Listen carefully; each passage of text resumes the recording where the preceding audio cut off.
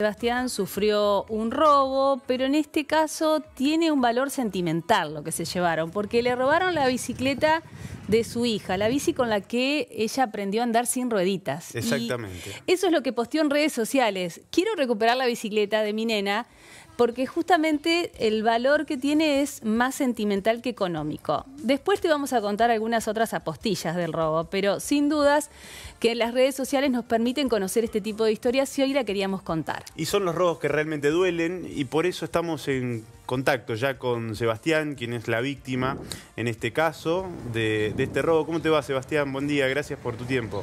Buen día. Hola, buen día Gisela, buen día Luciano. Gracias a ustedes por el lugar. Bueno, contanos cómo fue, en definitiva, este robo para entender un poquito más sobre lo que sucedió. Mira, por lo que tenemos entendido, entraron a la noche en el patio de nuestra casa y bueno, en teoría habrá entrado en el patio de otro vecino y se pasaron al nuestro viendo que había, bueno, y revolvieron todo, desarmaron todo y ahí fue donde encontraron la bici de mi nena, de Catalina. Una bici que tiene su valor sentimental, ¿no? Porque es la bici donde aprendió a andar sin miedo, ¿viste? Que es el recuerdo que tenemos todos los que andamos en bici. El primer recuerdo que te queda es cuando te animaste a dar ese pasito y sacarle las rueditas. Bueno, ella se animó hace muy poquito. Creo que por eso también se viralizó tanto el pedido, ¿viste? De ayuda.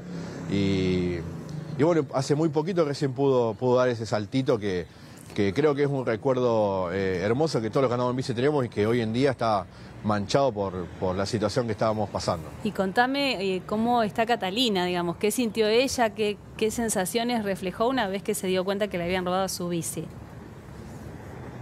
No, quedó muy triste porque ella no llega a los 10 años, ¿viste? Tiene 9 años recién Catalina y a veces este pantallazo del mundo en el que vivimos es un poco duro, ¿no?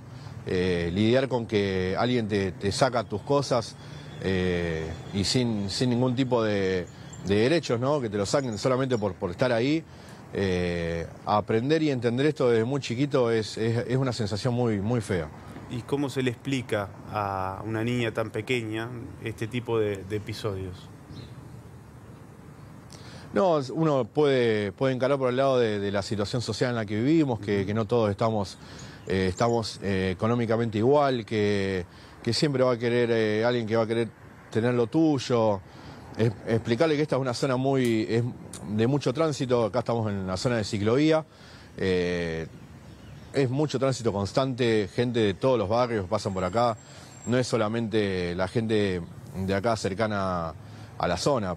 Acá la ciclovía pasa por 5 o 6 barrios y la gente ve, o sea, todo el mundo pasa y ve dónde estás, cómo poder sacarte lo que tenés, básicamente, ¿no? Claro, ubiquémonos dónde fue el robo concretamente y en qué barrio de la ciudad de Santa Fe.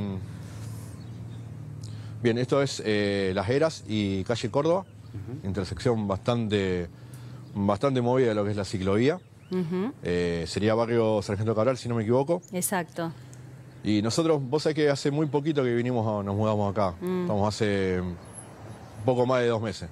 Y Sebas, ¿cómo está el barrio en ese sentido? Y está como... Hay inseguridad como en todos lados, pero a la noche, al ser un lugar de tránsito, normalmente es donde mayor problemas uno puede llegar a ver con la zona, donde más inseguro se siente. En este caso nos tocó a nosotros y bueno, después obviamente la sensación de que ni siquiera dentro de tu casa podés estar seguro, así que muchas veces cómo está el barrio queda un poco de lado. Tal cual. Bueno, apostilla, o por lo menos lo que pusiste vos como anecdótico cuando hiciste el posteo en redes sociales para intentar recuperar la bicicleta de tu hija, es que se robaron otra cosa, ¿no? ¿Qué se robaron además? Sí, el dato de color es que se robaron una pala. ¿De color y hasta positivo será? Es irónico. Sí. No sé, ojalá que puedan encontrar trabajo y dejen de robarle a la gente trabajadora y que ellos puedan comprar sus cosas y no manotearlas por ahí. Sí, no, de no creer que se lleven una bicicleta y una pala. Si la usaran para trabajar, ¿no? Y una pala. A esa pala, por allí el mensaje sería un poco más contundente, digo, en ese sentido. Y quiero recaer un poquito y preguntarte otra vez a lo sentimental. Recién estábamos compartiendo imágenes de Catalina cuando sale a pedalear. ¿Con cuánta frecuencia generalmente comparten ese plan padre e hija, que también habla, ¿no? del crecimiento, de la niñez, de aprender a andar en bicicleta? ¿Con cuánta frecuencia salían a andar, Sebas?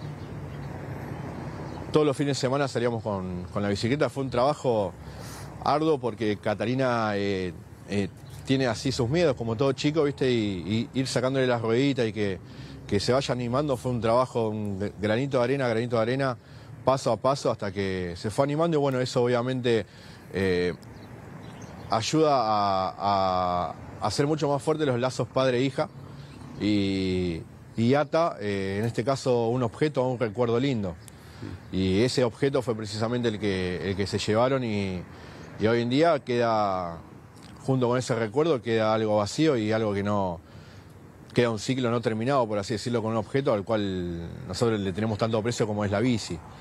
Y bueno, el hecho también de enseñar desde el lugar como padre y que tu hija, tu hijo confíe en uno es algo impagable. Largarlos y que se animen porque vos estás ahí a andar sin rueditas y en equilibrio, sabiendo que se pueden golpear, pero sabiendo también de que vos estás ahí atrás, es un sentimiento impagable. No, igual, y no se puede describir justamente con palabras.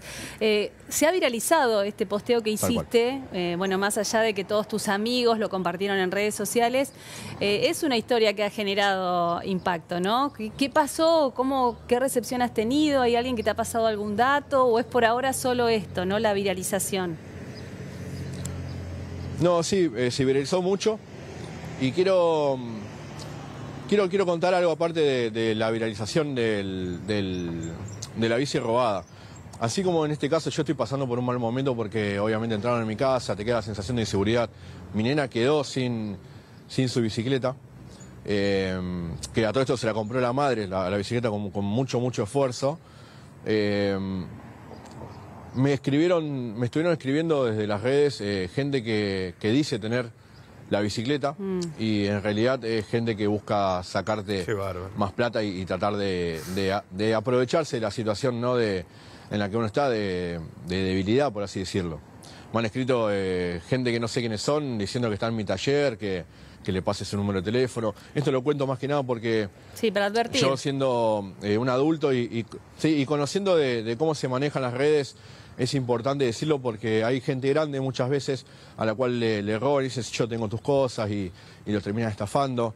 Y más que nada también porque creo que tenemos que cuidarnos entre todos y siempre que alguien te escriba en las redes diciendo que te quiere ayudar, chequea un poco la información porque muchas veces, a diferencia de ustedes, por ejemplo, Giselle y Luciano y la gente de su equipo que viene a hacerme la nota y darme una mano con esto, y mis amigos que compartieron y la gente que no conozco que también compartió, también hay gente atrás que busca hacerte más daño del que ya te hicieron. Sí, así y que es ojo lo más, con eso, por favor. Es lo más desagradable. Sí. Los oportunistas que aprovechan este momento es lo más desagradable que tiene, porque saca lo peor de un ser humano. Porque estamos hablando de una nena que está dolida, que perdió su bicicleta, de un papá que también, si se quiere, ahora está prohibido de tener un momento único como aprender a andar en bicicleta, que andar en bicicleta tiene esas cosas de la vida también, uno va aprendiendo los porrazos, digo, está también ese valor de enseñanza como moraleja de vida, que da bronca realmente, y sobre todo cuando aparecen este tipo de oportunistas que buscan tratar de sacar un rédito con este caso o este tipo de episodios, genera muchísima bronca. Por eso, si lo ves publicado o la ves publicada en redes sociales, tratar de advertirlo, de denunciarlo. No sé si estuviste fijándote, Sebas, en Marketplace, suelen aparecer, digamos, este tipo de objetos robados publicados. Sí, suele aparecer. Es una constante en realidad cuando se roban algo, al tiempito aparece publicado. Las bicis a veces las cambian de color, todo, pero vos sabés muy bien que es la bici en este caso de mi nena. Pero sí, uno está atento a esas cosas. Siempre hay un dato que llega, pero repito, hay que ver de dónde viene el dato, es muy importante esto, claro, saberlo. Hay muchos perfiles truchos dando vuelta que buscan aprovecharse de uno en un momento de debilidad emocional, se podría decir. Bueno, te agradecemos mucho, Sebas_Arredondo en Instagram, es la cuenta de Sebastián para aquellos que puedan colaborar con esta búsqueda, que ojalá tenga buen final por Catalina, por vos, por la historia y porque la verdad que a todos nos ha conmovido que Cata se haya quedado sin su bici, así que esperamos que puedan recuperarla, Sebastián. Sí, y además quizás aparece algún vecino solidario que tiene alguna bici de más y por allí se la quiera regalar. No va a ser lo mismo. Ojalá, no va a ser lo mismo, pero bueno, vamos a ver qué pasa. Quizás aparece. Gracias, Seba. Ojalá. Gracias a ustedes por el tiempo. Gracias, tiene que ir a trabajar.